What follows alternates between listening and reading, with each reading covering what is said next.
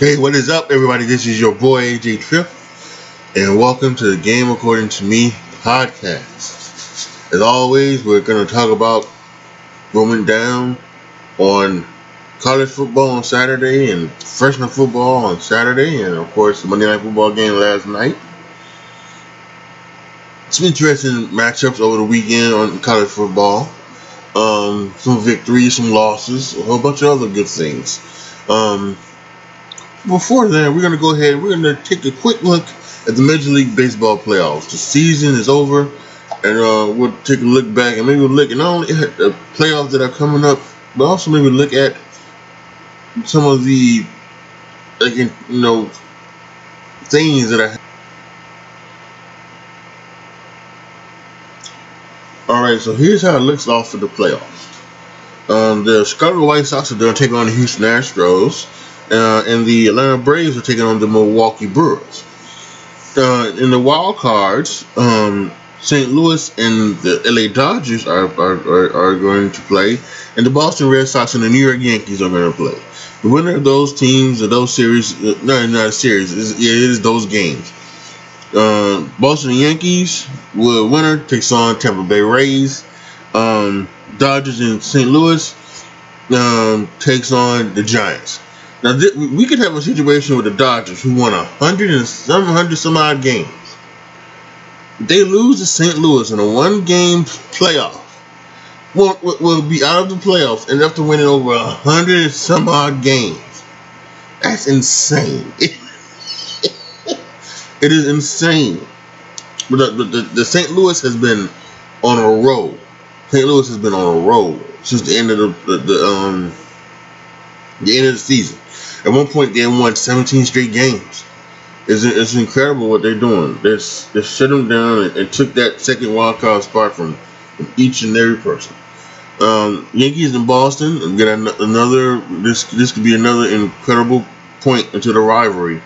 You know, they've had game 163s. They've had. They've had, of course, the ALCSs back to back in 2003 and 2004. Some memorable seasons and series on these two clubs, and now here we are.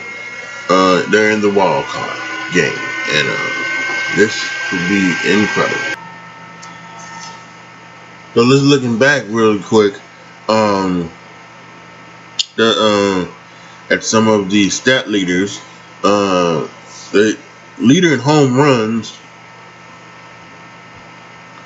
was Vladimir Guerrero Jr. in Toronto, and Salvador Perez in Kansas City.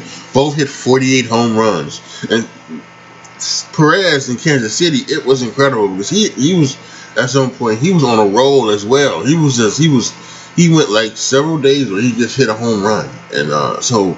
He has been on the road. They had 48. They led the American League and the Major Leagues. Leader in the NL was Fernando Tatis. He had 42. And he had actually also missed some days as well. He had missed some days. The batting average, Yuri Gurriel, he hit 319. At 37, he is tied Barry Bonds as the oldest player to win his first league batting title. So that's something special. But the leader in the National League and Major League was Trey Turner of the Dodgers. He hit 328. He is a free agent, I believe, right? That they got the Dodgers required Trey Turner at the trade deadline from the Nationals, and I believe he's a free agent. The RBIs, the Major League leader was on Salvador Perez. He had 121. That's good to see. Because the last couple of years, there's been some where the leader in RBIs have been like 110. And 105. I remember when I first started getting into baseball, the leaders were like 120, 130. So yeah, this is. Remember that one year Manny Ramirez had 150, 160 some RBIs? It's insane. Leader in the NL, Adam Duvall of Atlanta. He had 113. Stolen bases, Starling Marte of Oklahoma. He had 47. Some people say stolen bases is because of the analytics and everything like that, is being pushed out to the league. Hopefully, it is coming back. Then Whit Merrifield, he had 40 of the Kansas City Royals. In the NL, it was Trey Turner. He had 32.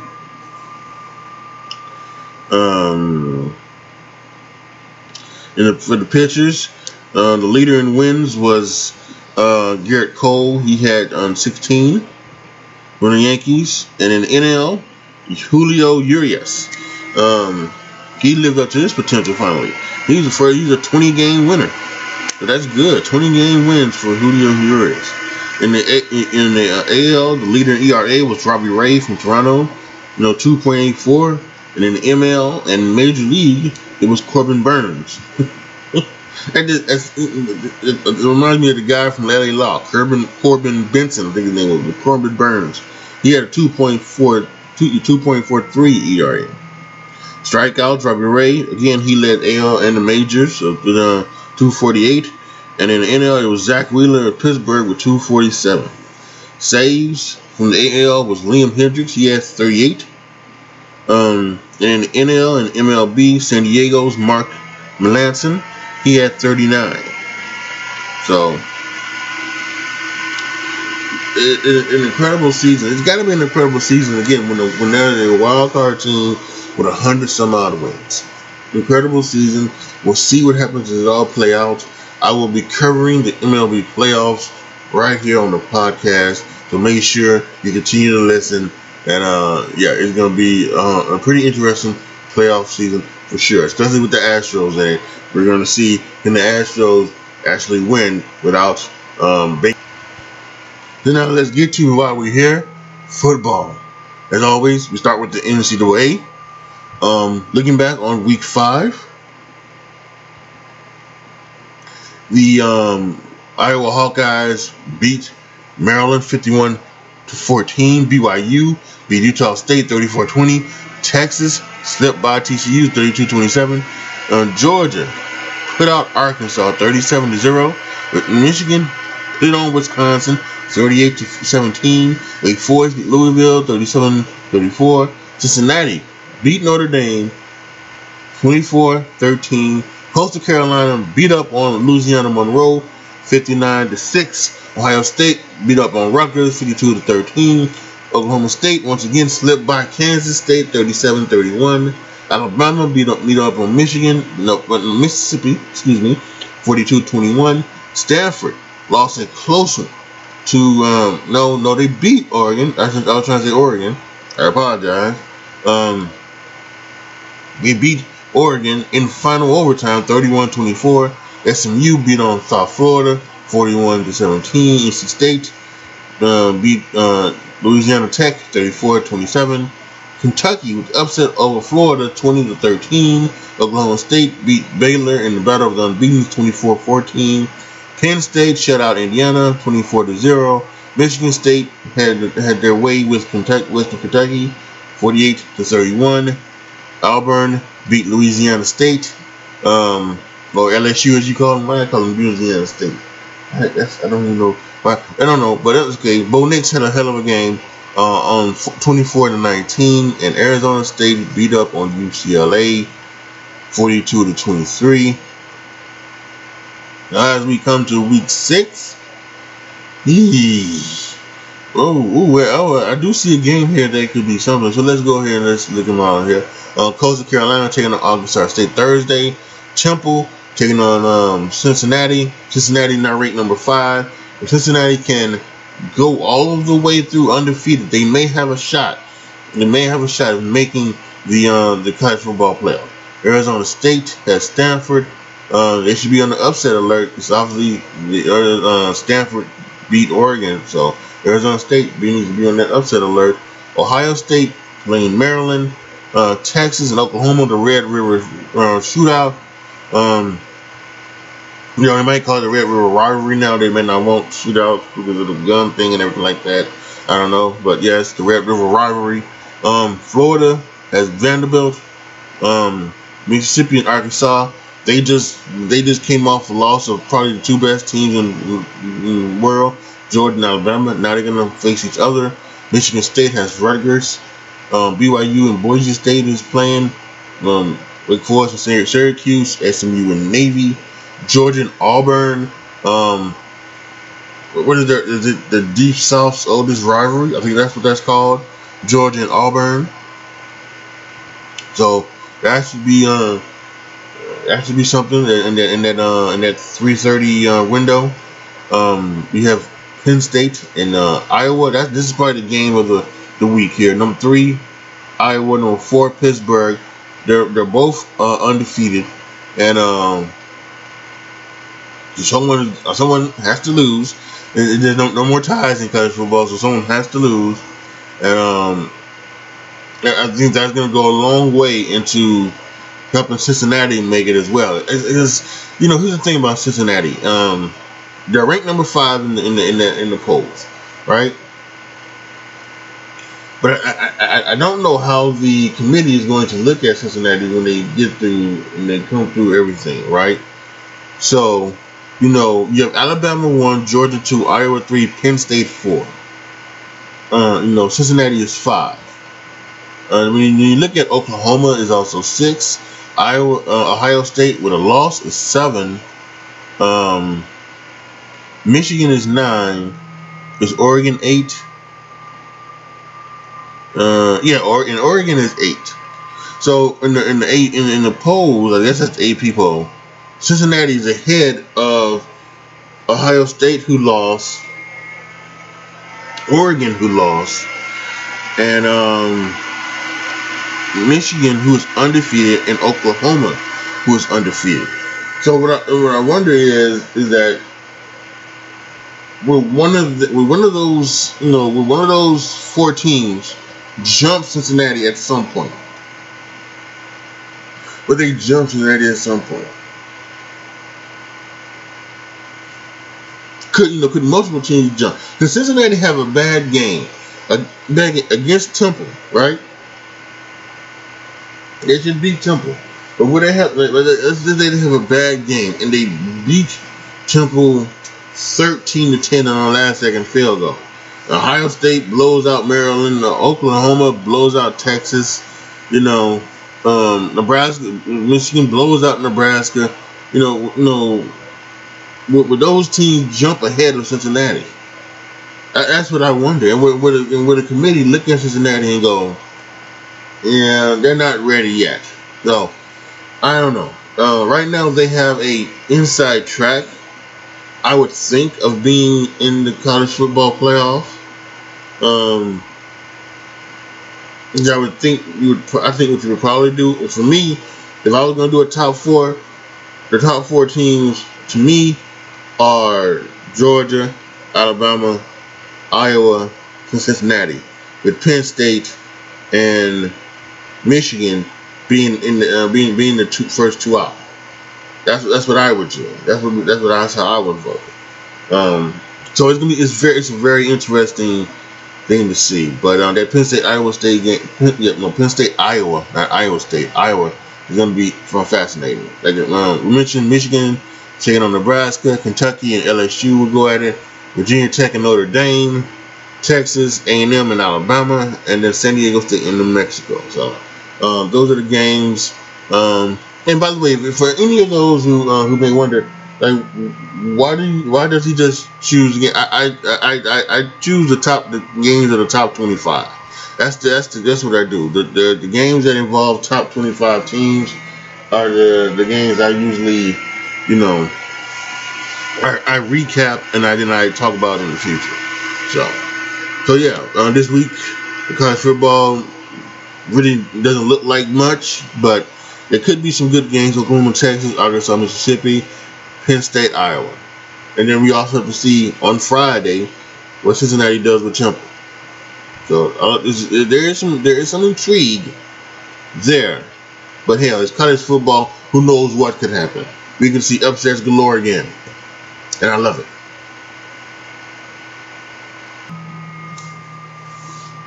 All right, so now let's go back and look at this. Of the National Football League. Last Thursday, the Bengals came from behind and beat the Jacksonville Jaguars. beat him up so bad that it caused Urban Meyer to go to a club and have a girl dance on him.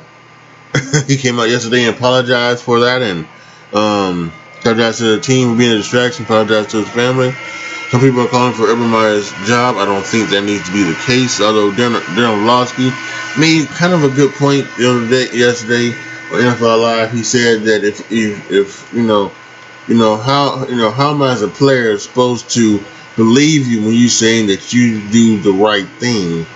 If you do the right thing, when you weren't doing the right thing, and I can understand that from where he's coming from. My only thing is that we don't know if he was doing anything wrong. Now you might say, well, he's a married man having a young girl dance on him, but you don't know Urban Meyer's relationship with his wife. When you are a celebrity, no matter how young, no matter how old, there are times you can have a relationship. You can be relationship, you can be married, but it also have that agreement that, okay, yeah, do your stuff on the side, but just don't embarrass me. Don't embarrass me, and don't bring nothing home to me. You know what I'm saying? So, and that could have been a relationship, but Urban Meyer should have known better than to probably be out there in public with it, if there was that type of thing. So, and that's not wrong. So it's a whole situation. So back now to Sunday, in a great overtime victory, the Jets get their first one, beating the Titans 27-24. Incredible. We saw the end of it. They gave us the end of it on CBS. Fascinating. The Bears beat the Lions 24-14. Lions are gonna Lion. Went down, had 3 trips into the red zone. Actually into inside the 10-yard line. They couldn't come away with any points. And then at the end of the game with 24-14, they decided to go for it on 4th and 3 instead of for kicking the field goal. And I think the Lions are just going to lie. They need to learn to win. And Dan Campbell might be the guy to do that, because they do play hard for this dude. On the Colts, they got on track. They beat the Dolphins 27-17. Dolphins are now 1-3, and they are just, they're not. We thought Tua's hurt, obviously, but still, we thought the Dolphins were going to be a little bit better than this. The Browns beat the Vikings 14-7, and they got 14 in a whole way. They scored a touchdown, got a 2-point conversion, and kicked 2 field goals. Okay, 13-7 Browns. Washington beat the Falcons 34-30. Taylor Heineke. Well, I don't know. If Taylor Heineke can be truly a franchise quarterback. Yeah, but this is a guy who I think could possibly be like your, he could be the guy that keeps the thing in charge and keeps you rolling while your rookie quarterback next year will be sitting on the sidelines learning. So that's good. The Bills shut out the Texans. Second shutout of the season for the Bills, 40-0. Bills defense has been incredible. The offense is now starting to get on track. This team is getting ready to become scary really quick. Giants beat the Saints in overtime, 27-21. Jabril Peppers went at the ball, and we're gonna fucking win. That was a very interesting one. The Chiefs look like the Chiefs again. Beat the Eagles 42-30. Tyreek Hill had 5 touchdowns. No, he had 3 touchdowns. Patrick Mahomes is the one that had 5 touchdowns. He passed for 5. Looking like themselves. Way to go, Chiefs. Panthers and the Cowboys. Cowboys beat the Panthers 36-28. Sam Darnold leads the league in rushing touchdowns. And if you guys didn't know that, that's Sam Darnold. He does. Cowboys, they looking like a monster in the NFC. and that's very interesting. The Seahawks beat the 49ers 28-21. Jimmy Garoppolo went out with an injury. Trey Lance came in.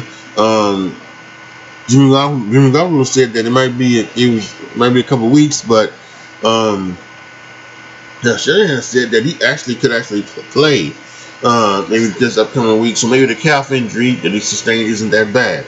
And Russell Wilson still has not lost 3 games in a row. So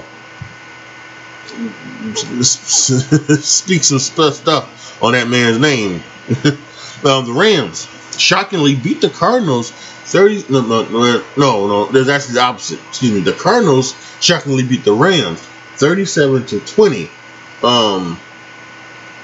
And the Cardinals are the only undefeated team left in the National Football League. And so yeah, I mean, Kyler Murray's playing his butt off, and I gotta say, I think Kyler Murray in this system now is working. So and I think they're gonna prove that this air raid system that was seen in the college football system that would never work is working. And they've already it slowly come in with teams using way more shotgun than they ever did before. But it's just continue to prove that this has a place in the NFL. It only has the right talent, and I think Kyler Murray is one of those right talented people. Being 5'10", it's a lot easier for him to do the short passes, although he's been throwing long passes. He had a long pass in that game to AJ Green for a touchdown. So, but yeah, and he's also mobile. He runs around like crazy. So, good on them. Packers beat the Steelers 27-17. Ben Roethlisberger is just not looking like himself. This should be Ben's last season. I think at some point, Mike Tomlin may bench Ben Roethlisberger this season. I really do believe that, and because he's not able to move. Well, he moves around a little bit, but you can tell that he's not the guy from 10 years ago, not even the guy from 5 years ago. When that guy threw for almost 5,000 yards, or maybe he did throw for 5,000 yards. I can't remember, but yeah, it's kind of hurtful to see Big Ben like he is. He's a Hall of Fame player, and then go down like this. It sucks. The Ravens beat the Broncos 23-7. Interesting part of this game is that at the end of the game, the Ravens were 2 or 3 yards away from having 100 rushing yards, and that would have been 43 consecutive games with 100 rushing yards as a team. So when the Broncos went for it on 4th down and at the end of the game and they failed, the Ravens came in to go in there. Instead of taking a knee, they ran a sweep, quarterback sweep with Jackson to get the yards, to pick up the yardage for the record. And the coaches yesterday were talking and jabbing at each other. Vic Fangio was saying that they were, it was that's what they do, and they don't care about player safety and yada yada yada. And then John Harbaugh was talking about there's no 16-point touchdowns in the league and everything like that. So I don't know. This may last over. I don't know how long Vic Fangio is gonna last in Denver, but I'm sure no matter what, there's still gonna be players on the team from this game the next time the Ravens play the Broncos. And I wonder if they will remember this. In the game that was deemed the return, Tom Brady and the Buccaneers come back to New England, take on the New England Patriots, and it was a very close game. Patriots kept it close, but unfortunately, what they couldn't do, they couldn't make the last field goal. Nick Folk missed it, and the Buccaneers, they squeaked out a win, 19-17. It was a very emotional day for, I think, probably everybody there. You know, for Robert Kraft, for Bill Belichick, for Josh McDaniels, and for Tom Brady. So very good in that game. Tom Brady broke the passing record, even though we did not know he broke it, because we hear at one point that it was a catch. He was 2 yards away, and then he was 1 yard away to take a timeout, and when he came back, he had the record. So you know, it's who knows what would happen with that. But Buccaneers won, and they'll go on to do their thing this week. And then last week, the Raiders last night, the Raiders lost to the Chargers 28-14, stopping their unbeaten streak. And the Chargers are still looking good. And boy, it's we got some good young quarterbacks in this league, and Justin Herbert may be at the top of the list. He is incredible. To see what he did last year and what he's doing now, it's insane. And he's probably would be one of the top 5 quarterbacks, you know, by the end of the season. It's just incredible to see him come out and play the way he has played. Now to head to week 5. Looking at that. Thursday night game is the Rams and the Seahawks. This is where Fox starts their broadcast, and Fox has a good one with the Rams and the Seahawks. Seahawks have a win. Rams coming off the loss. Rams looking to get back on track. Seahawks looking to keep it continue. On Sunday, the Jets at the Falcons. Both teams looking to try to get on the roll. We talked about Ben Roethlisberger. We mainly talk about Matt Ryan too, because Matt Ryan may be on that line that, you know, who knows what is, you know, next for him, because, you know, they didn't draft a quarterback this year, but he has not looked good, you know, in any of his games really. It doesn't look like the Matt Ryan of old. So it's gonna wonder what is gonna be happening with Matt Ryan. The Patriots and the Texans. This should be a good back on track game for the Patriots. I don't think they'll shut them out like Buffalo will, but this should be a game where Mac Jones can and the whole Patriots crew, you know, can feel better about themselves again. Vikings and the Lions. This is, you know, again, the Lions are going to play hard, but the Lions are going to do something to where Kirk Cousins and the Minnesota Vikings are going to make a play and win the game, you know, or something like that. And let me check here, because Kirk Cousins, he had a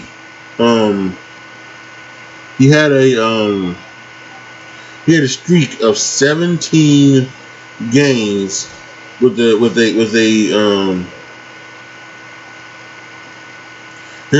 quarterback rating over 90. So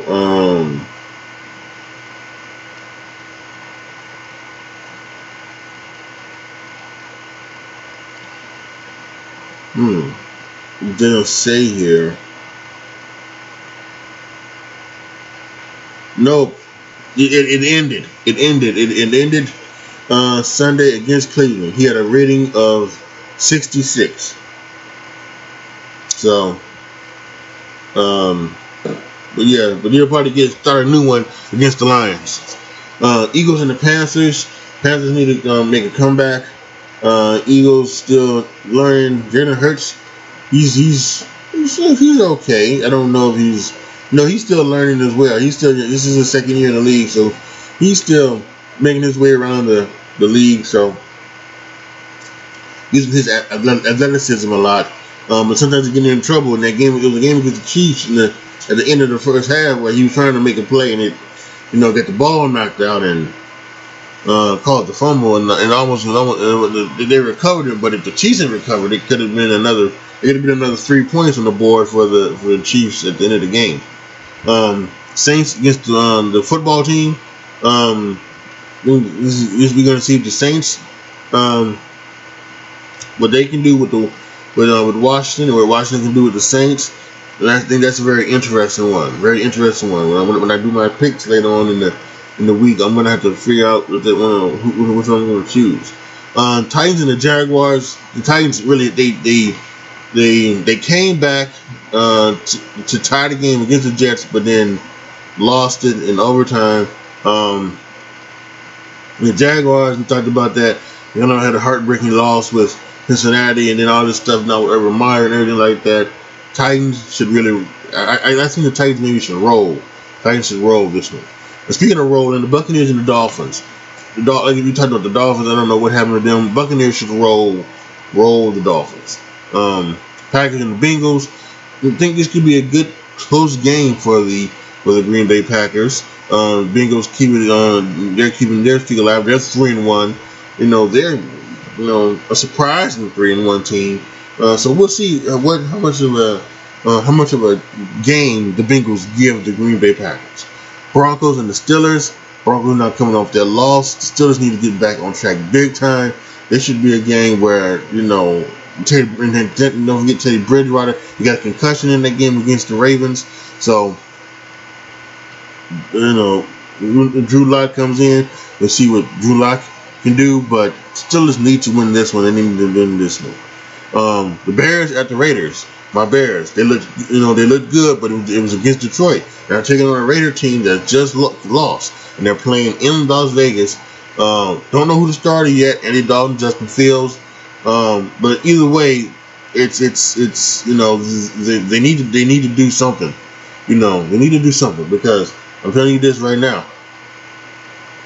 I'm not a fan of the way they played.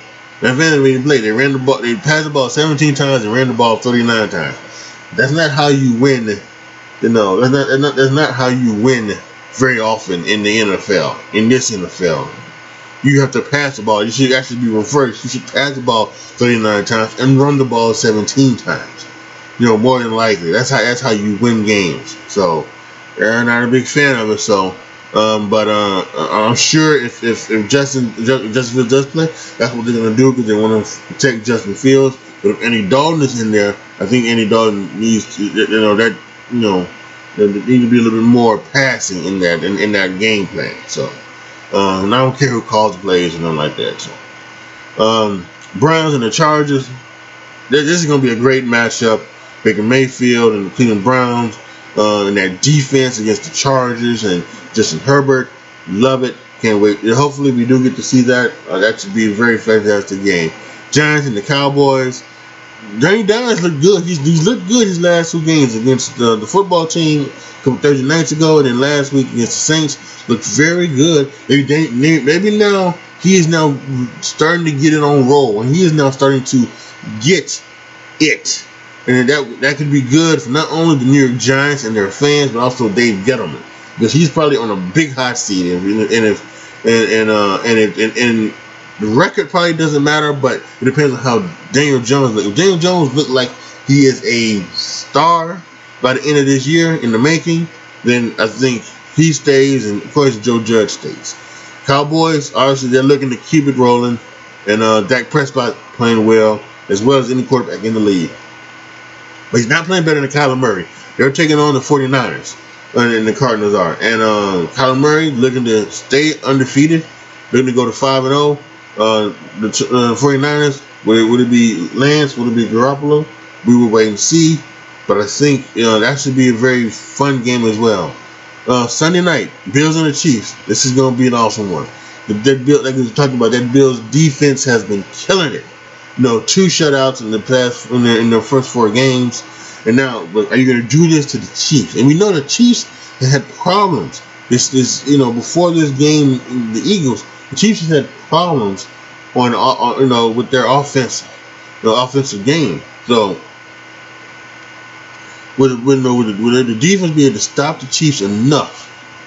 And maybe the question to be reversed: can the Chiefs defense be able to stop the Bills offense enough? Because I think the Bills offense is now starting to get on a roll, and this could be a shootout. This could be a taffy pull. This could be a blowout. Either way, and I can't wait to see it. And then on Monday Night Football, the Colts and the Ravens. The Colts, we talked about them. They had a great game against Miami, and the Ravens just had that stuff with the Broncos happen. So Colts going back. Now they've obviously been back many times since Baltimore's come into the league, but again, they're going back to Baltimore, and that always means something for those Baltimore fans. So they are going to be hyped. They are going to be ready to boo, and we'll see with Carson Wentz and that offensive line. The offensive line is beat up in Indianapolis. We're gonna see that offensive line get an extra day to get ready and see if they can take on the Ravens in that defense and see what Lamar Jackson also does as well. He played very well. He played from the pocket in Denver. Let's see him keep it continue. Because he doesn't need to be running. He should not run for 1,000 yards. He should be throwing for 4,000 and should be running for about 500. That's how it should be. He should be running. If he runs for 1,000 yards, to me there's something wrong there.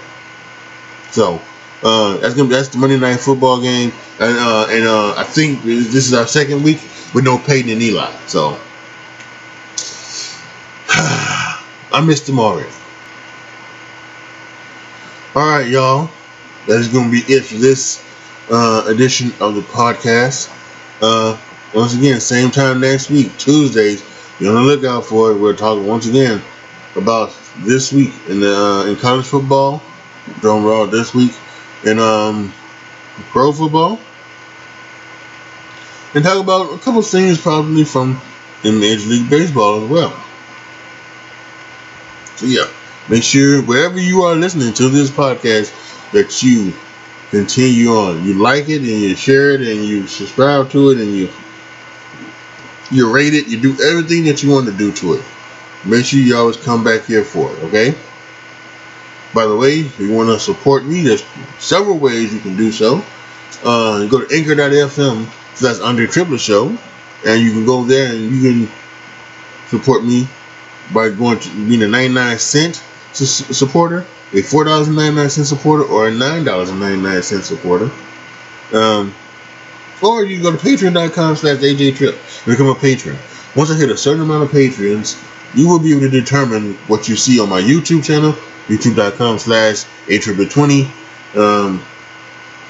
What we're talking about here on the podcast, we mostly do sports, but I can go off the topic and talk about something else, maybe.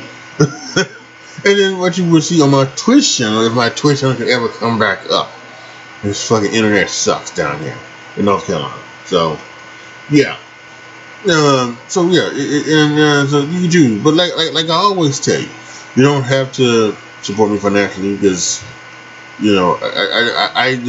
I'm just grateful that you decide to listen to it and share it and everything like that. So that's what I care about the most, is you doing that for me, and that's appreciated. That's getting me out to the world. So I appreciate that so much, more than you can imagine. And a financial support would just be the cherry on top, or the sprinkle on top, or whatever you put on top. So yeah, thank you guys so much for listening. This is your boy AJTRIP signing off. As always, be good to each other, y'all. Be careful out there. And I am out.